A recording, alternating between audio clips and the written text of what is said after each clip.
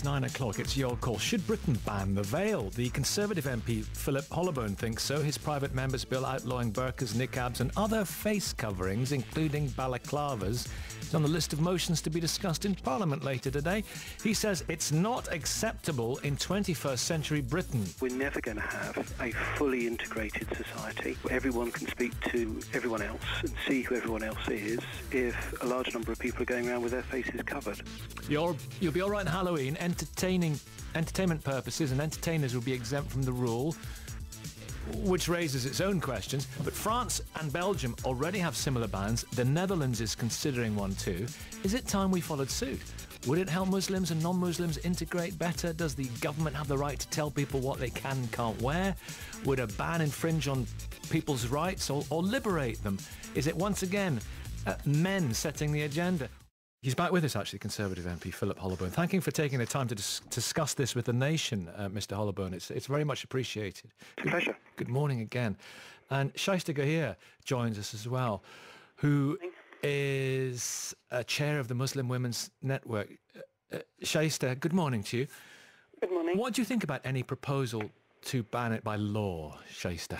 I think it's an extremely disproportionate response, really, and I just can't understand it. And I can only imagine that the only reason for it being put forward is for reasons of prejudice, because you only have to look at the statistics in Europe. So if you, for example, where in France where it's been banned, the government initially saying 1,900 women were wearing it, but independent research showed that 367 women were wearing it, and then in Holland, a few dozen women apparently wear it. So if you look here in the UK, no one's got any firm statistics, but here you've got a population of 2.8 million Muslims, so 1.4 million Muslim women. Let's just be generous and say 1,000 women are wearing the face veil. That's less than 0.1%.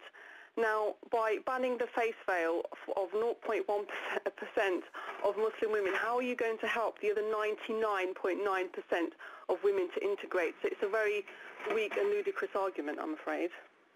Do you like it?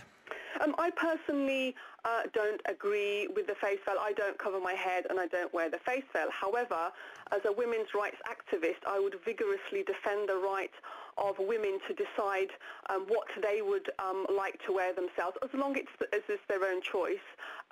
Just as, for example, in Iran and Saudi Arabia, you have the moral police where they are telling women that they must cover their head, cover their face. I'm against that.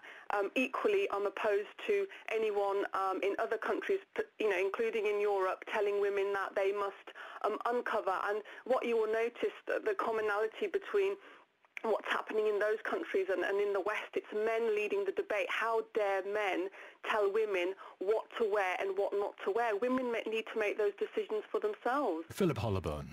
Well, my bill doesn't mention women. It's not discriminatory. It bans anyone from covering their face, whether it be a burqa, a full-face balaclava, or anything else. Well, first of all, how many people walk around in the street wearing a balaclava or a biker's helmet, that they're not considered pieces of, something that you would wear, a normal piece of clothing. So I do think that, you're just hiding behind those kinds of excuses, because for some women, they choose to wear that as a part of their faith. Some do it out of fashion or culture. Some believe it makes them closer to God. Some women believe it sort of liberates them. I don't understand those arguments. At the end of the day, that's their right to wear those clothes. Yeah, it's a piece of clothing. Yeah, Philip Hollobone, how much of the eyes is it acceptable to show? Because just the eyes, or if you show a larger part of the face, would that be okay? Yes, you do get down now to definitions about how much of the face should be revealed. Have you considered this? I have considered this, and it has to be some combination of the eyes, the nose, and the mouth. And obviously, it's difficult to show if you just have your eyes and the mouth, like a balaclava, for example. That isn't enough. So the nose, how much of the mouth? The whole mouth, or just I think it has to be the whole mouth. Right. But I think the point, Nicky, is our friend mentioned bikers' helmets.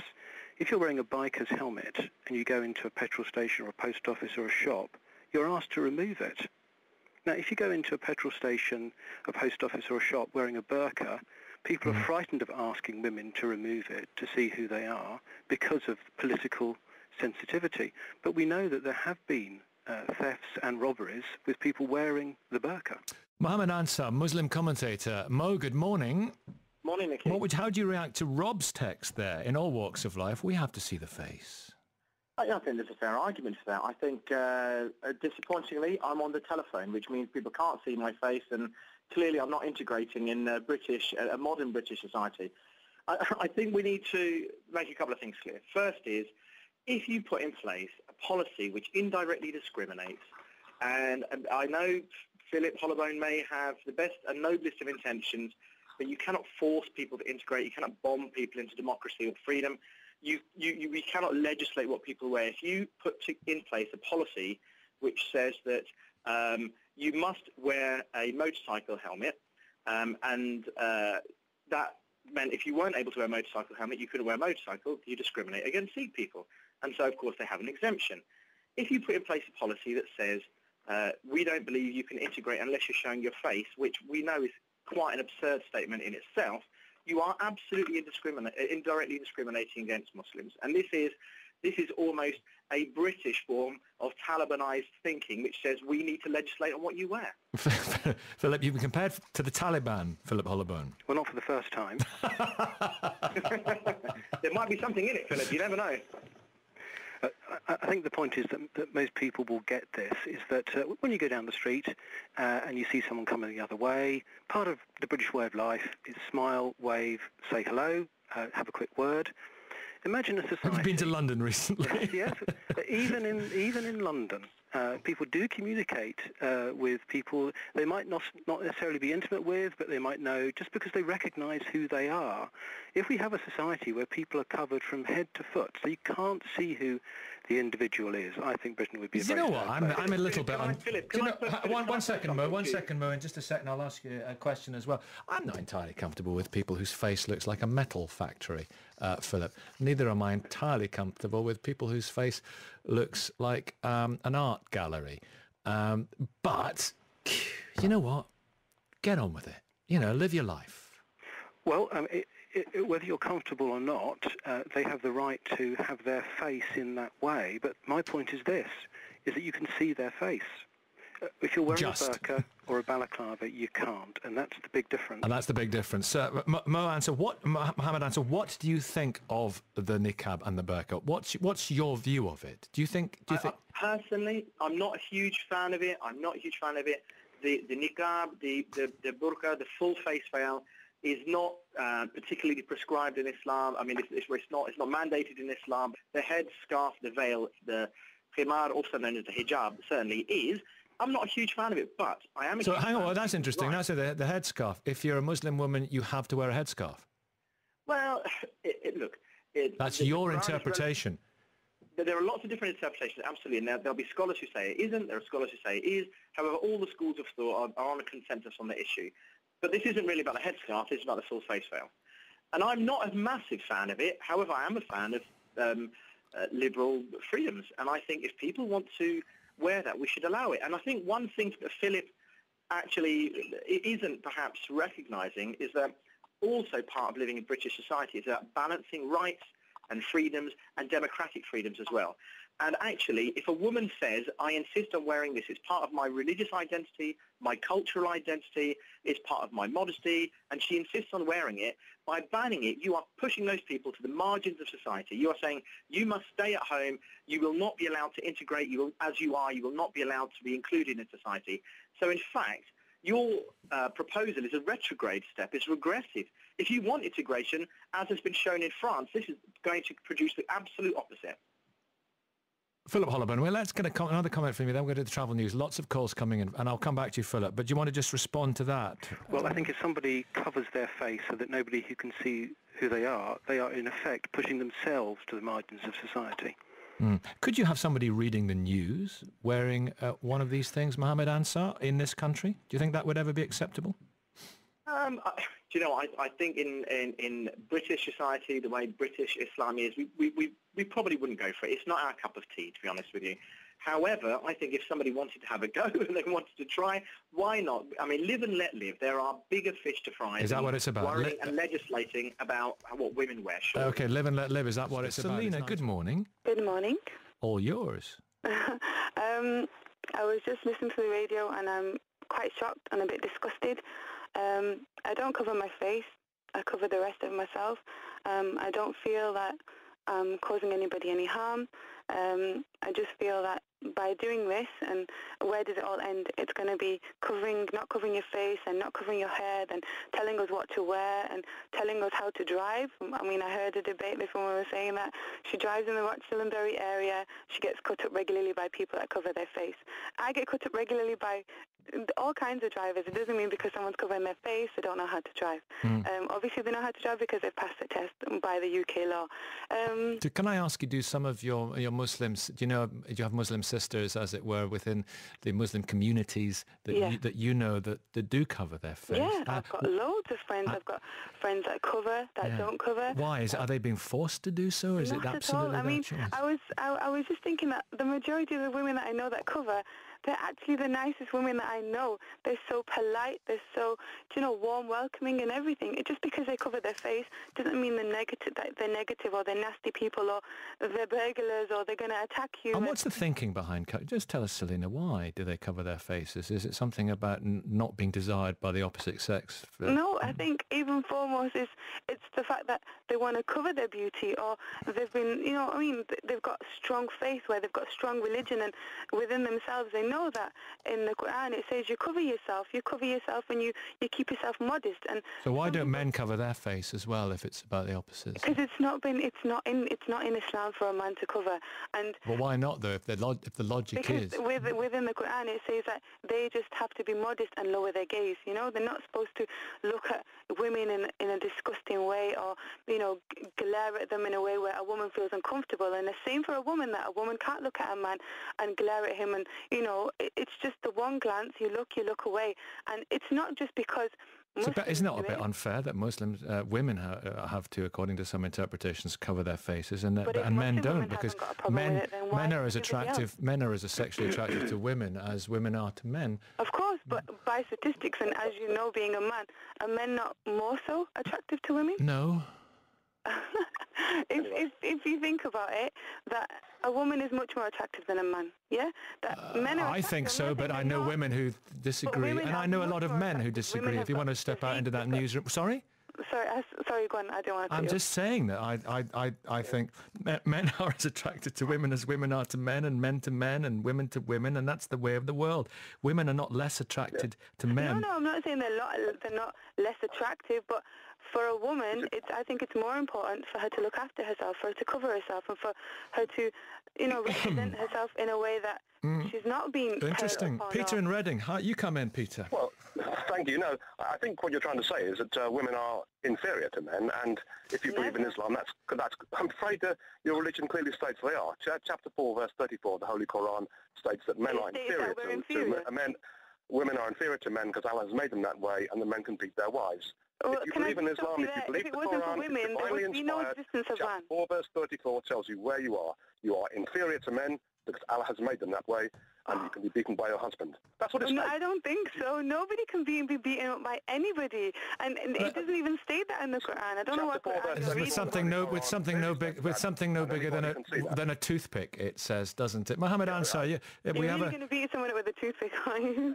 Mohammed Ansar, do you want to come in here? I'm sorry. That is the most absurd nonsense I've ever heard of. I mean, I wrote a piece, pretty much everything he said. I wrote a piece recently for the lovely Vicky Beeching for her Faith and Feminism blog. I hope you don't mind me giving it a plug, but about feminism in Islam. Islam has a fantastic tradition of supporting women's rights. The Quran gave the first written Bill of Rights for women.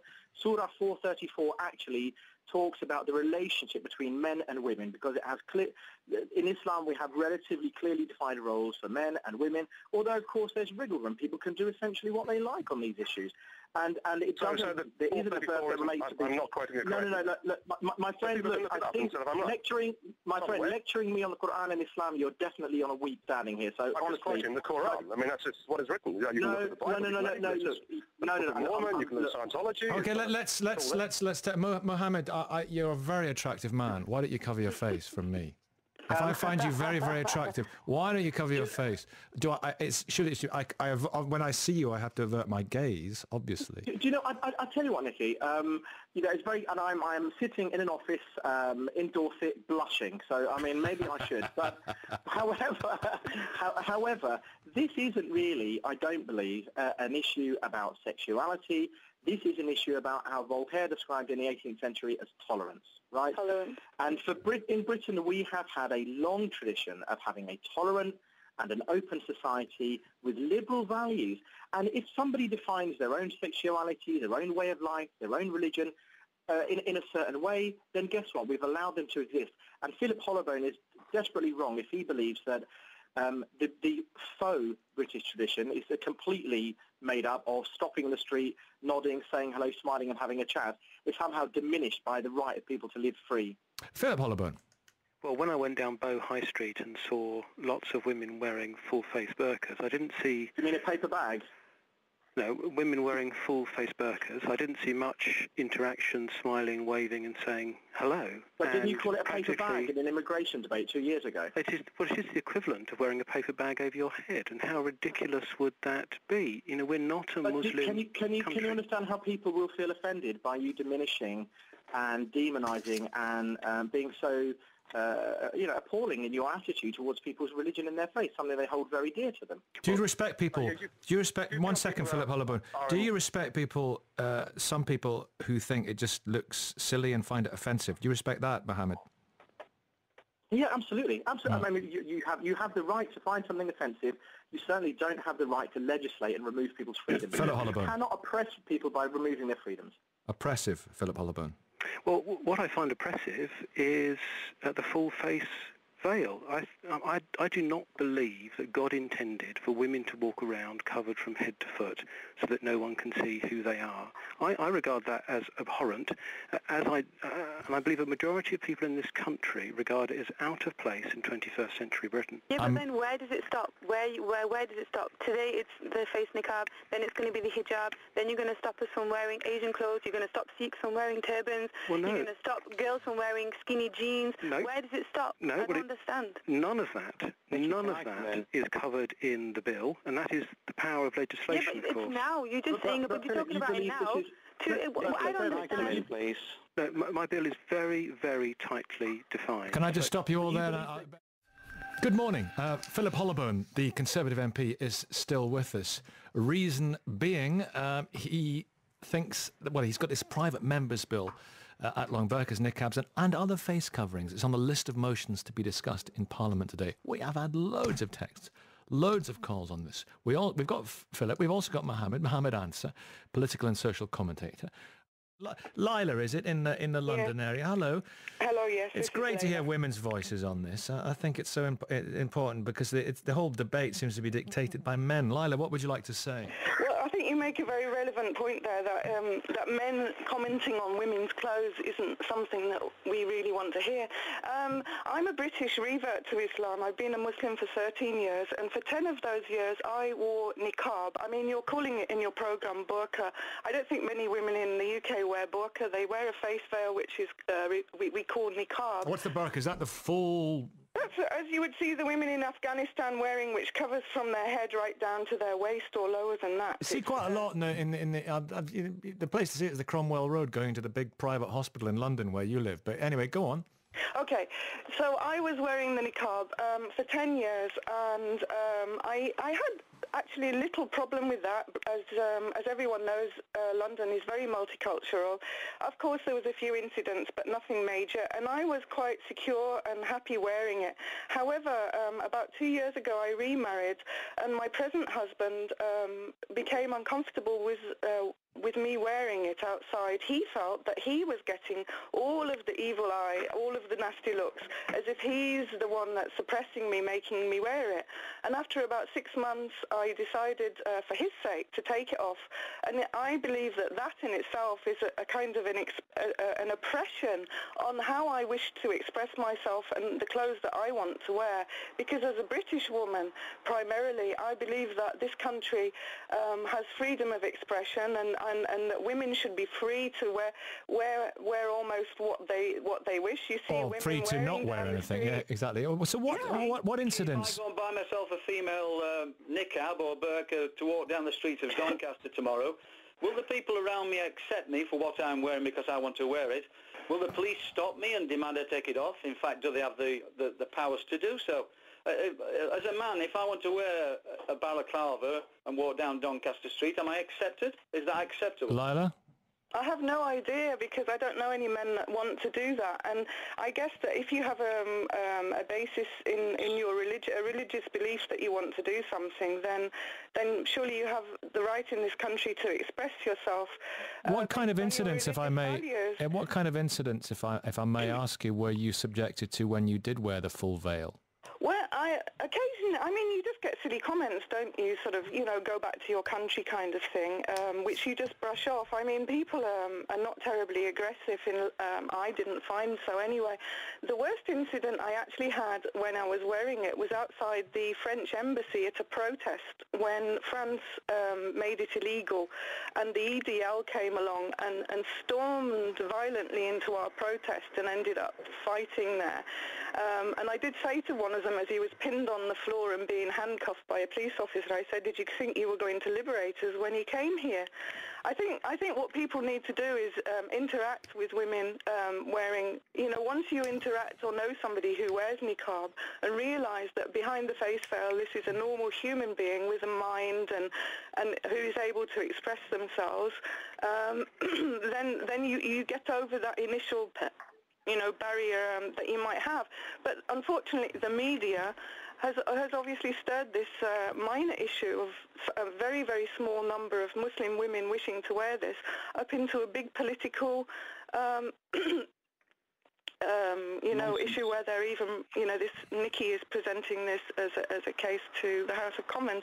I really think this country has more important things to deal with. Philip Hollobone, how significant an issue is this in British cultural life? Yes, of course, there are far more important issues for Parliament to discuss, but it's a private member's bill Friday, and it's a legitimate subject to raise.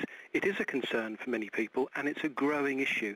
As we've heard from several callers, the number of women wearing burqas seems to be going up year on year, but we also have a growing problem. Seems to be. Absolutely. But the evidence. Why shouldn't they? And why shouldn't they? Because the people who are wearing burqas don't want a job. They don't want to work.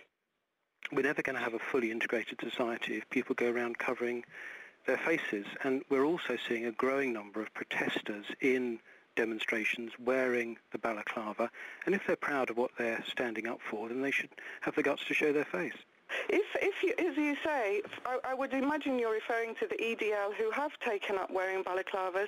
Why do women have to lose their right to wear the niqab because the EDL are wearing balaclavas? That just doesn't make sense, does it? Well, my bill applies to men and to women, and it prescribes anyone from covering their face. But you have an exemption for Halloween masks and entertainment purposes. Yep, there are exemptions for health and safety, sporting activity. Well, what about those Japanese tourists who have those anti-pollution masks? That yes. You see? Are they exempt? That would be exempt under 3c for reasons of health or safety. Right, got you. If Muslim women wear it as a religious item, but the EDL wear it as a political protest to say we want to show, then why do people say that in Islam this is a political statement to wear the niqab? It isn't. It's a religious issue. Let's bury this myth. The EDL is a political statement. Yes. Let's bury this myth once and for all. Wearing the full face burqa or the niqab is not a religious requirement. Nobody's saying it's a religious requirement. However, it is something that we're allowed to do. The issue is not whether it's compulsory or not. I mean, presumably... It's certainly an expression of faith and identity. I think there's no question about that. Yeah, it's an expression of faith. I'd be interested. Philip Hollobone, you talk regularly about integration, and I think, can we not now move the conversation on from integration to one of contribution? This isn't about some false concept of integration, because when do we cross that line? When are we integrated enough? You're actually talking about assimilation. Integration is about respecting people's rights, respecting people's freedoms, and allowing them to be themselves.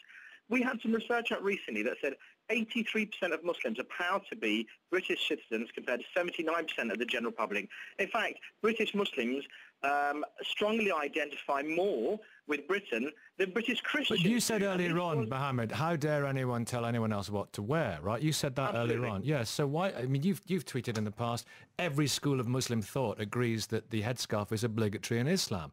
So you're telling people what... You're telling... But Nicky, nobody's going to Parliament. I'll tell you what, let me come back on that. Yeah, you may come. Of course you may come back on that, yeah. Thank you, Nicky. You also are, by the way, very attractive, may I add. Avert your gaze. Look, one of my daughter wears a full face veil. One of my daughter wears a hijab. Another one of my daughters doesn't wear the headscarf at all. This is an issue of tolerance, and it's an issue of personal responsibility and personal freedom. What is religiously mandated is not necessarily legally mandated, and I find it just as abhorrent for Philip Hollobone or any member of Parliament to be legislating against British virtues of tolerance. Prime Minister David Cameron has talked about tolerance being virtuous. We have a Conservative Home who have disenfranchised Philip Hollobone and disavowed him of his views and saying that actually tolerance is important. That other great Tory, Tony Blair, has also talked about tolerance being a core British Stop value. Playing to the gallery. Right, listen. Philip Hollobone is on the extremes of society. He is on the margins. He's like an Anjem Chowdhury on this issue. We need to recognise... You called him the Taliban earlier on. Listen, I have to stop you there for 1 second. We'll come back to all this, of course, and we are getting many calls. Let me just... Angela in Exeter in Devon. Hello, Angela.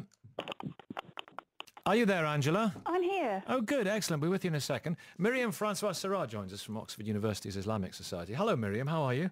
Hi, Nicky. How are you? Not so much Oxford Islamic Society these days, but still Oxford. That's sorry. We'll update our database. I'm so sorry about that. Listen to Angela and respond to her on this. I think it should be a women's debate largely, and I'm glad we've achieved that at this point as well. Angela, what's your point? Not entirely sure why it should be a women's debate. The poor old MP is just trying to do what is culturally correct in Britain, and that is to recognise that covering your face in any way has sinister connotations. It's nothing to do with, it's not about Muslims, it's about health and safety, it is about,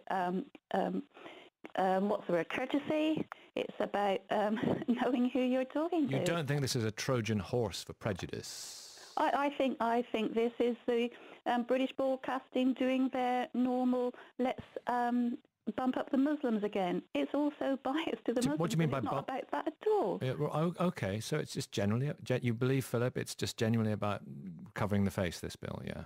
This private member's bill, yeah. Absolutely, yeah. I mean, I was asked to say in one word, would I agree to the veil or not? It's not about the veil. It's about whether or not you go around in public with your face covered and quite possibly being up to no good. But how can anybody tell? Miriam.